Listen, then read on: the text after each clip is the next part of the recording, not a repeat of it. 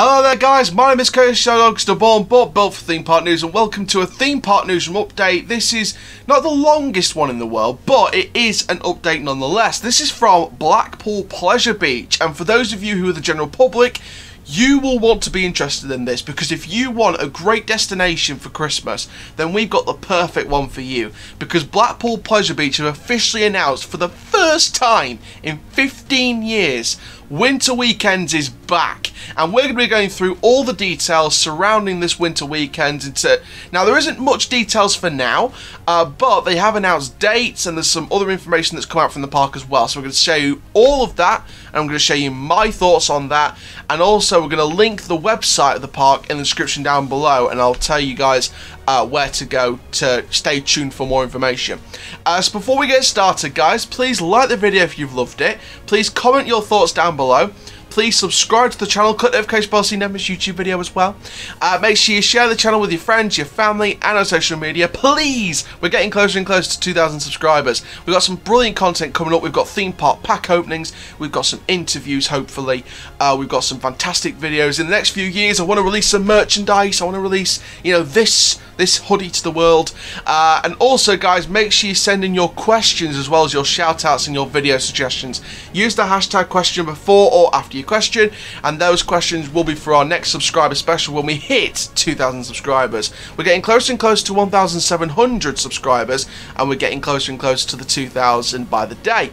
So thank you very much guys, let's get into this video. So, for those of you who have missed the news, Winter Weekends has been announced. So, for the first time in 15 years, Winter Weekends will be coming to the park. So, let's give you some details then, some first details on what this will entail. So, Blackpool Pleasure Beach have today announced that they'll be extending their season to cover weekends from the 31st of October through to the 13th of December, which will tie in with Blackpool Illuminations, which will now run until the 3rd of January. They've also confirmed that season pass holders will be able to use their passes over these extended dates, which is very, very cool indeed.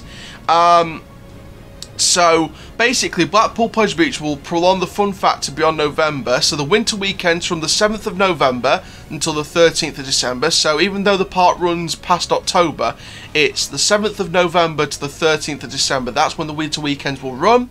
And of course, like I said, the season pass holders as well.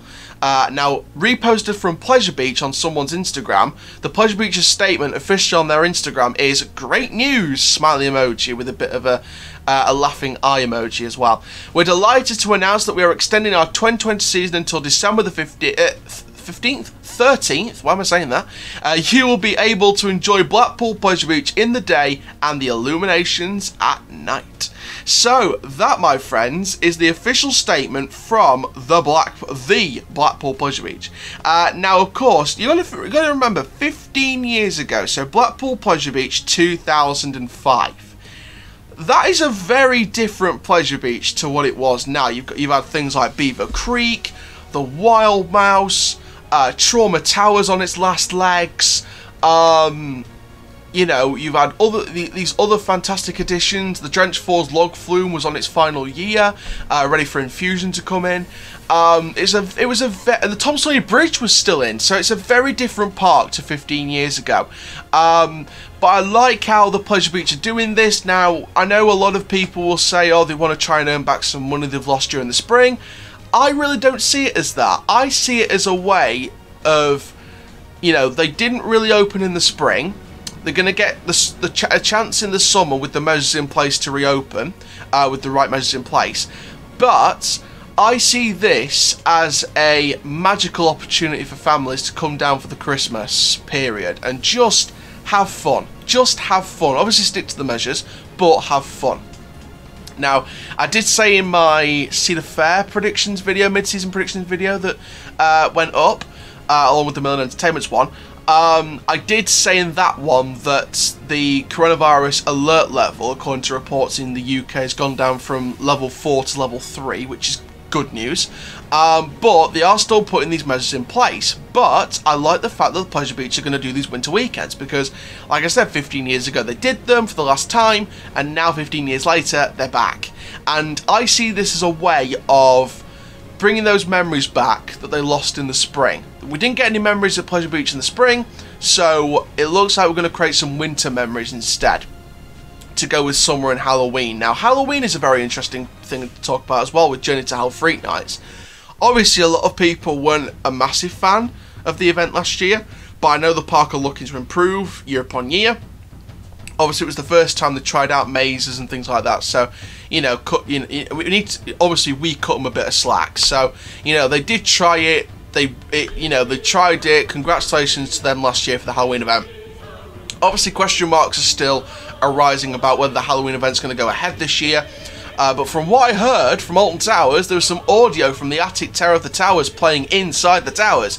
So that gives me positive signs that Scarefest, with the right measures in place, will go ahead. Maybe limited capacity, no actor touching within the mazes. So I think they may redesign the mazes and make them look fresh to make sure there's no touching from the actors, just in case.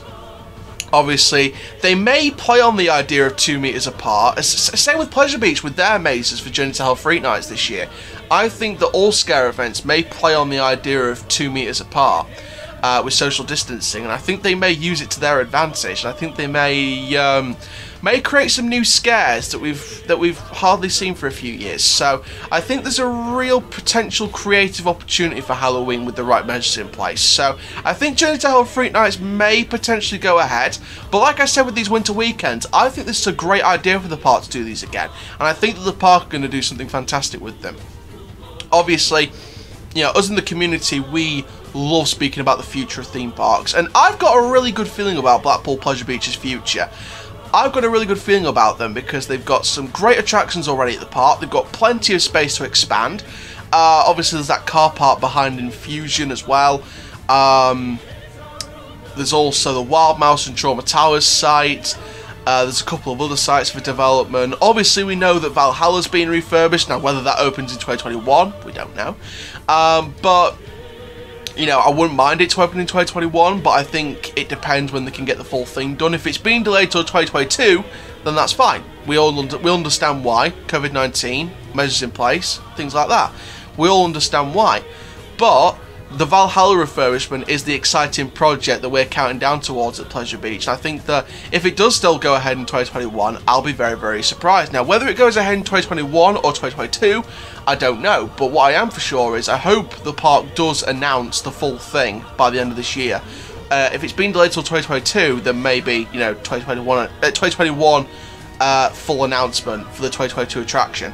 But I think with this, I think it will be 2021 opening, but I think it'll be a summer one, not a spring one, or like an early February half term kind of thing. I think it will be a late summer 2021 opening. But with this project, I can't wait to see what they're going to announce with this, what's going to happen with the ride, what's going to happen with the story, whether we're going to get a new soundtrack or not. I'm very 50-50 on what's going to happen with this, so I'm very excited for that project, and I've got a very exciting gut feeling about Pleasure Beach in the future. They've put in some great attractions over the last few years. Icon, Skyforce has been decent. They've done some other exciting projects and other events as well, so I think we've got a very, very good future for Pleasure Beach. And I think this winter weekend and seeing these return again for the first time in 15 years, I think is another great sign for the future. So thank you very much, guys, for watching this Theme Park Newsroom update on Blackpool Pleasure Beach and the return of winter weekends. Please like, comment, subscribe.